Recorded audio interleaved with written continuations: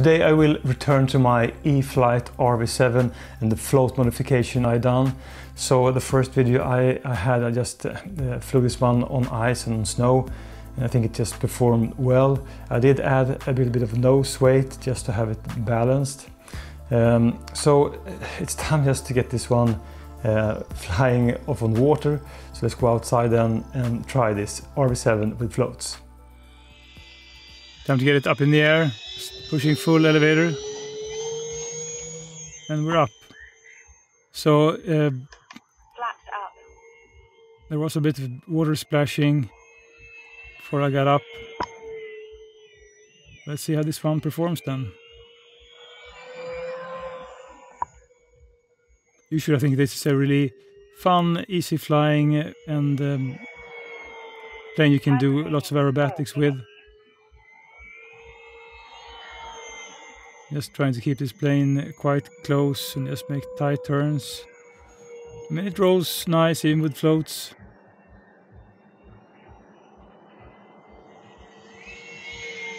I think it looks just fantastic, this RV7 with floats. As with almost all radio controlled planes then. Surely when I just push the throttle it responds really well. Easy to do loops as well.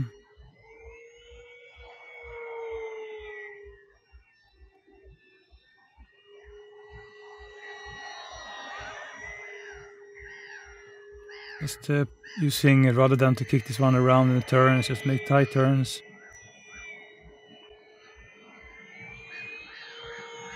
There are some birds that are interested in what I'm doing.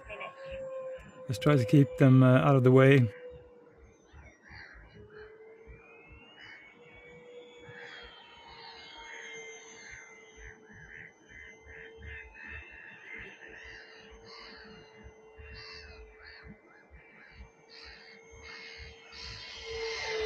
I think this one performs really well. I mean, I did the ice flying then, and it worked just fine. But you never know when you have something on water, just how it is to take off and how to land. And I mean, it was a little bit more difficult than usual, I think, because the forward mounting points then from the floats, they are angled towards the rear. And I think I have to do some modification just to adjust the angle on the floats and compared to the wing, just to have it being easy to just get up in the air.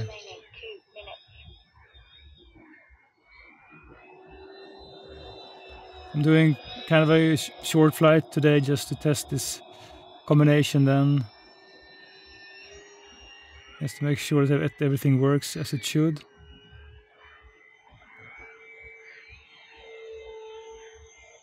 The float set then, it is a float set that comes with, for instance, the Super Easy from FMS, and I also think that it's the same float set that is included with the FMS Ranger 1.2 meter. And the advantage of the float set from FMS is that you do get a servo to control the water rudder then, which I think is a really important feature on a water radio controlled RC airplane then.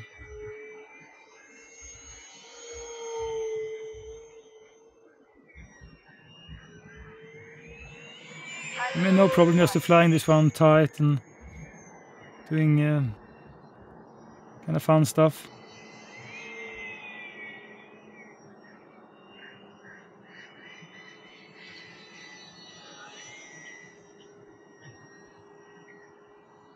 I think that during morning time this is a really beautiful lake to fly. I mean, I have a kind of a tall wall with trees in my back. Just vast space then in front of me. Really nice colors also. The trees and the blue and the really nice sky today. So let's get this one down. Let's try to make it as smooth as possible. So last turn then before I get down. It's always just good to have kind of a landing pass before you or about to land.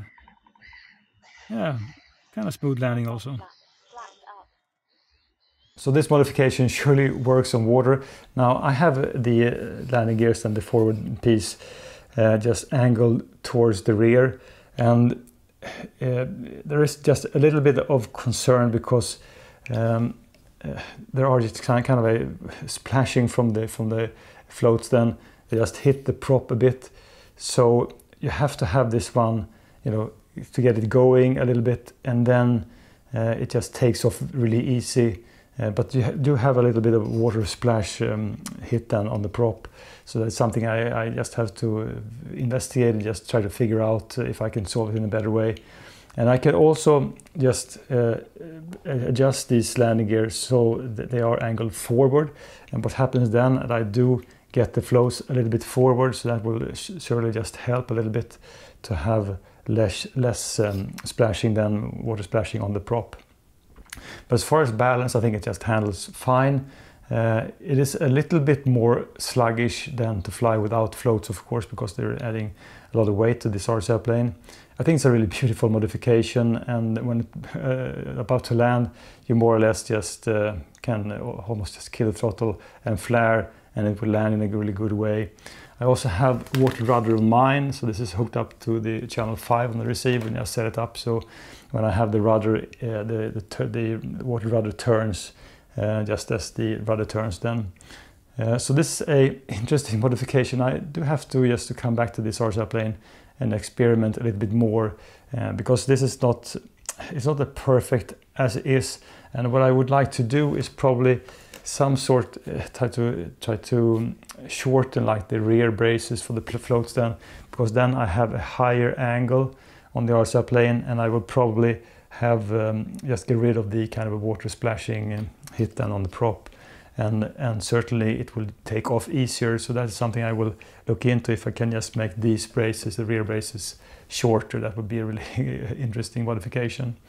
But this is RV7. It's just a fantastic RC airplane. I think it looks nice with the LED lights especially, and just overall one of my absolutely favorite RC airplanes. So let's get back to this one another time and just experiment a little bit more with the RV7.